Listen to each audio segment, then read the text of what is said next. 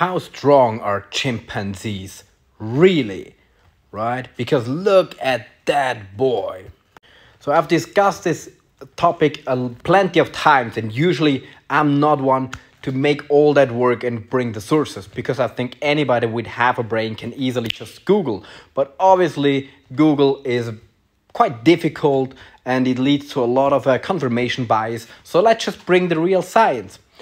First, for introduction, for years scientists have suspected that chimpanzees are more powerful than humans, but mostly it's based on anecdotal stories, evidence.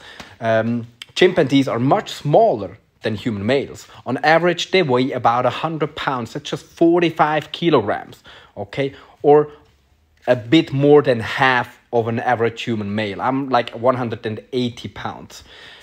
And most of the stories about how strong chimpanzees are date back to the first tall tales from European explorers in sub-Saharan Africa in the early 19th century. Then to research in the 1920s by biologist John Bauman, who studied chimps in zoos. In a series of studies, he was measuring incredible forces, like 5 times as strong as the beefiest football players.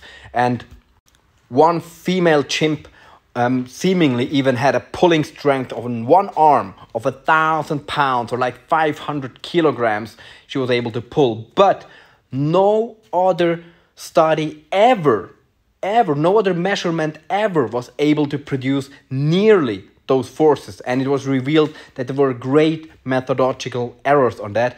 And for years there was no real science on that. So fast forward a couple decades later, we finally make the studies. And remember what I said in all the other videos, and go back and watch them again, because you'll see that I don't talk just out of my butt. You know, I talk about the science.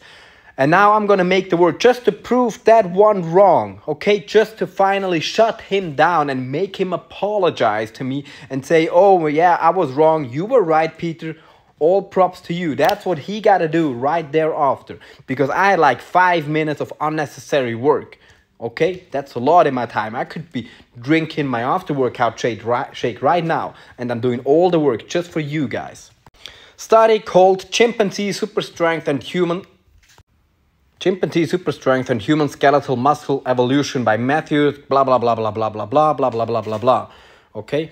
Chimpanzee super strength has been widely reported since the 1920s, blah, blah, blah, blah, blah. But in measurements, chimpanzee human muscular performance is only about 1.5 times was the modern estimate. And now, our results show that chimpanzee muscle, okay, the muscle, exceeds human maximum dynamic force by 1.35 times. That means 1 kilogram of chimp muscle is 1.35 times stronger than 1 kilogram of human muscles. And remember, chimps are like 100 pounds. They're tiny compared to humans. Tiny. And now why is that? As I said, it's the same. They're made of flesh. They're mammals, just like us. This is primarily due to the higher fast twitch fiber content. Isn't that just what I said?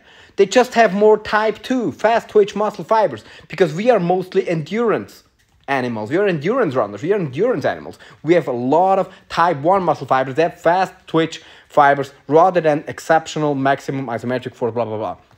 It's just that. It's just that. Read it up. I'm not going to read all of it. Not abstract, as I said, since the 1920s, blah, blah, blah. Critical review of available data suggests that chimpanzee mass specific. Okay, that's a big words for somebody like who doesn't even know how to read studies. That means of the same strength, of the same weight, 50 kilogram chimp versus 50 kilogram human. A 50 kilogram human is usually considered a weak human. Okay, usually. No offense. If I'm going to meet a 50 kilogram male, usually I'm going to be a lot stronger. If it's not Naim Sulaimanoglu, I'm probably going to be stronger because I'm 80 kilograms. I'm like 1.5 times heavier.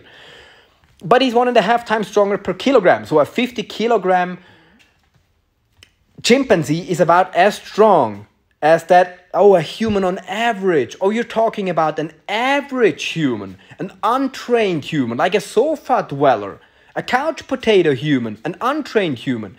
Oh, that changes it a lot, okay? Because like a 50 kilogram trained human is easily 1.5 times stronger than a 50 kilograms untrained human. If you mean like, if you go to the gym the first time and you see the weights you lift untrained, and then you start training, okay, if you train a couple years, you're easily gonna lift 2 or 3 times your original weights, meaning you're now 2 or 3 times stronger per kilogram than you have been before. So a trained human is 2 to 3 times stronger per kilogram than an untrained human, which means a trained human is about 2 times stronger per kilogram than a chimpanzee. Plus, a trained human could be 1.5 to 2 times heavier than a chimpanzee.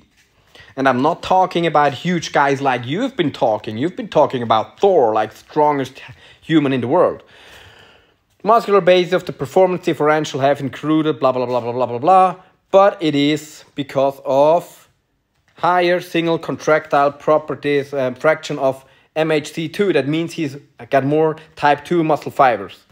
Unlike humans, chimpanzee muscle is composed of about 2/3 fast twitch fibers, and human only about 1/3, because we are endurance animals, as I just said before.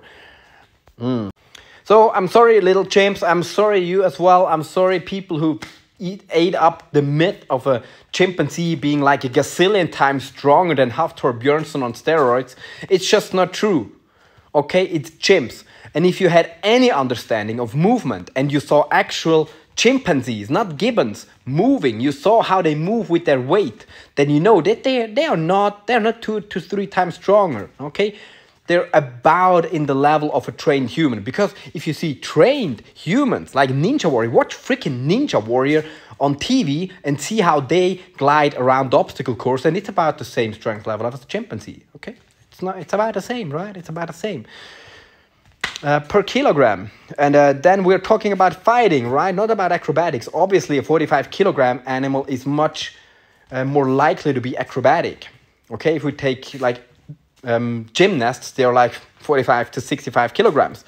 But now we're comparing, and because the original comparison is literally a chimpanzee compared to a professional fighter who's almost 2 times as heavy, whose strength is about 2 to 3 times as much as that of a man of the same weight who's untrained, and who's trained in fighting, who has the timing, who has the technique, who has the strategy, who has the experience in actual hand-to-hand combat.